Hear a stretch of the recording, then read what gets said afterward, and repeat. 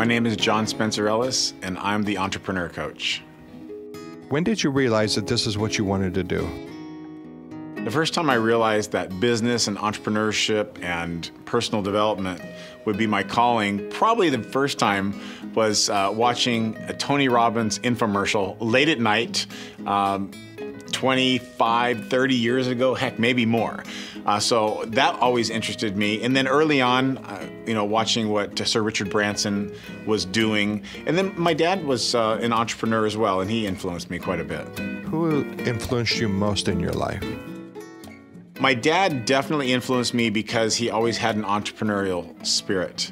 And he always emphasized to me that you're only limited by your willingness to work and your imagination. So my dad definitely was a big influence. And then just seeing anyone overcome adversity or some personal, professional, financial, emotional challenge and then rise above that, that was always an inspiration to me. And there's probably been hundreds, countless people who have inspired me like that. Tell me about your early days and what was it like getting started? I think I had a defining moment when I was in high school. I was always intrigued by all this personal development and striving for more and achieving more. And I was fascinated by Olympic powerlifters and just the Olympics in general. But then big businesses and big buildings and all these different things. It always inspired me. But I remember one thing in high school, and then looking back on it now, it's fascinating.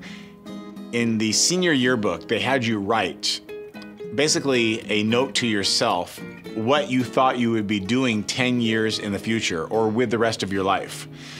And I said certain things at that time, and then looking back on it now, I'm doing those things that I said I would do when we wrote it in the senior year yearbook, which was probably, a third of the way through the senior year. So it's pretty interesting to see how when you make a declaration like that, how it can actually come true. How do you motivate yourself and inspire yourself? I think motivation is actually overrated.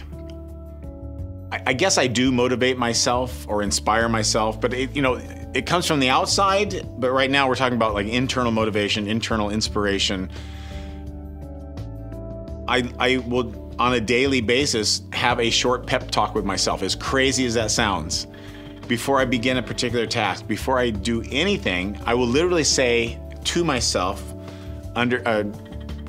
subconsciously or quietly, or sometimes aloud, focus, pay attention, this is what we need to do. We, as if it's a team, right? Me, myself, and I. Yeah. And that seems to help. As crazy as that sounds, I literally will say things aloud and to myself quietly, pay attention, focus, this is important, avoid distractions, remember the highest use and best use of your time. And then over the course of the day, you can stray. It's understandable. And if you do, you just say those things to yourself or aloud until you get the desired result and action. What hardships in your past have you overcome and how did you overcome them? I've had some hardships, and it's always a matter of degree, because definitely I've had a good life, a great life. I've been very fortunate. And there are people who have gone through far more than I have. I'm well aware of that. I would say my personal challenges or things I've overcome is one, growing up being dyslexic and having severe reading challenges. When I was in 6th grade, I was reading about a 3rd grade level. And so being dyslexic and ADD, ADHD, which is pretty stereotypical for many successful entrepreneurs. So sometimes it can be a blessing or a curse. It depends how you look at it. So that was, in 6th grade, I was reading at a 3rd grade level. And then in high school, I was so distracted by the different things I wanted to do and go be and accomplish and experience that and with the reading challenges I had, I didn't realize that I was really falling behind in my grades. And I was also on the must-pass list, which means if I failed even one course, I would not graduate high school. So I turned that around as a direct result of that. The next quarter or semester, I was on the principal's list for having, a good enough grade to do so. So what kind of dedication has it taken to become who you are today? Dedication is critical. Critical. I think in dedication to me is persistence and consistency over time. I'm sure Webster's has a different definition, but when you're dedicated, it's not what you do, it's who you are. Because like when someone says, I'm going to do this, or I'm going to do that, or I'm going to try this or that, it's something that's external or possibly temporary. But if you make a declaration and say, I am this person, and because I am this person, I will take these actions, I will do these things, I will become this better version of myself in the future, even tomorrow. So dedication is persistence and consistency over time, and then embodying what that is into who you are, not just what you do. So tell me, what was it like during the early years of you discovering entrepreneurship? My early years of discovering personal development and entrepreneurship actually did go hand in hand. Like most people, that after they discover something like that, they think they know a lot more than they do, and then they pontificate about different things, and they do a lot of preaching to people, which isn't necessarily a good thing, but it happens. And the reason for that is a good reason. It's just that people are excited. You want to help people. If you found something really cool in life, you want to share it to people or with people. And I think that is one of the challenges, is when you are new to anything great like that, personal development, business, different strategies, health and wellness, stuff like that, you're thinking, this is working for me and I would like to serve and help other people. But there's a time and a place for that. And you also need to make sure that you have enough foundational knowledge and it's appropriately timed before you share it with people. So what is it like to be a leader in your industry? I hope that I'm perceived as a leader in my industry. I know that there are people who know far more than I do. In each thing that I'm good at, there is someone who's great, and I'm well aware of that. I think what allows me to be a leader in my industry, which is basically combining the success mindset with entrepreneurship, is that my approach is very pragmatic, and it's also I have a lot of education to back it up, but also a lot of personal experience.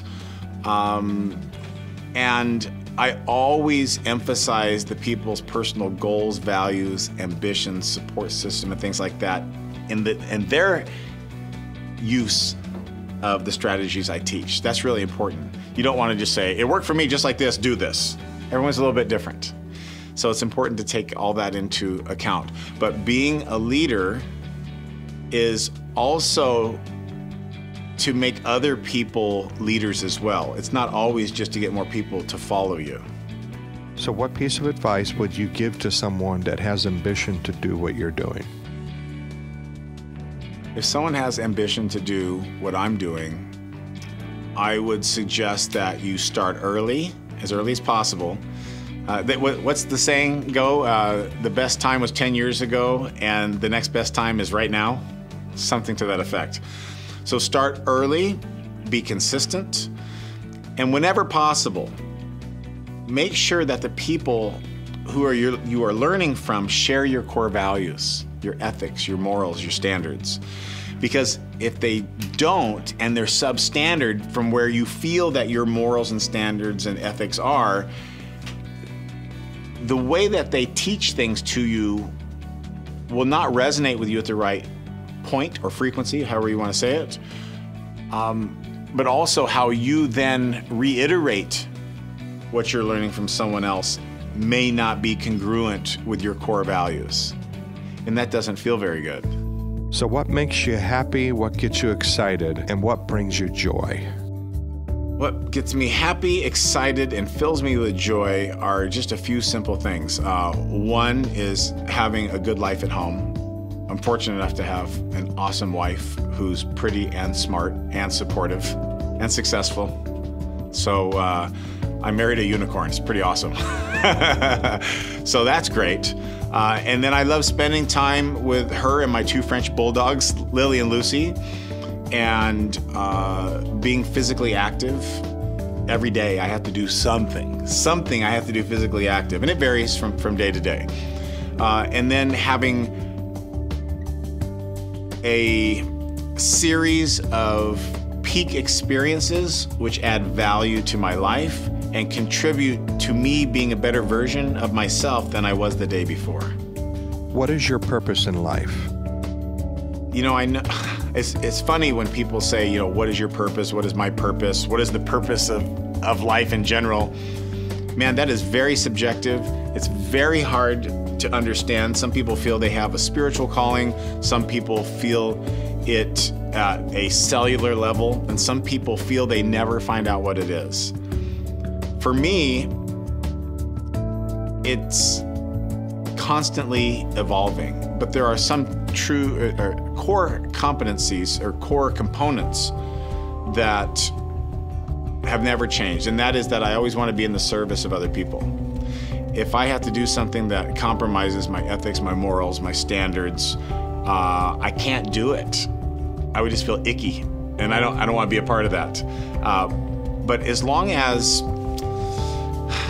you hold everything true, then you'll do all right. Don't compromise. So is there a favorite quote or saying that you have that you always revert back to? There is a quote, and I don't remember the gentleman's name. He is a biologist, and the quote is that if our brains were so simple that we could understand them, then we would be so simple that we could not. And so basically what that means is when someone says, oh, we only use 10% of our brain and this and that, well, you would also have to believe that if we learn 90% more, we're done learning, which isn't true. We use an infinitesimally small portion of our brain, and the more we use it, the more it expands. It's kind of like the universe. It's fascinating. Any quote or anything to do with learning how to learn and becoming a better version of ourselves than we were the day before, anything revolving around that is always interesting to me, and those types of quotes are what compels me to learn more. What are the last 3 books that you've read? The last 3 books that I've read are The One Thing. And don't ask me all the authors of these, because darn it, I can't remember all of them. So the One Thing is a great book focusing on that one thing that really matters. There is also, it's not the last book I read, but is really, really important to me, is The Answer by John Assaraf. Great guy, good friend.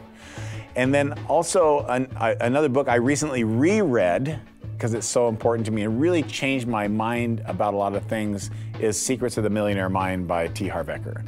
And the one thing I remember in his book that is so important for everybody is to love and embrace what you want or what you want to become. And even if someone else has it, rather than having hatred or frustration or jealousy, admire that, what they've done, admire that person for the accomplishment, and then reverse engineer it and figure out how you can do it for yourself according to your plan. So how do you want to be remembered or known? How do I want to be remembered or known? Gosh, that means I'm in the second half of my life if you're asking a question like that. Darn you.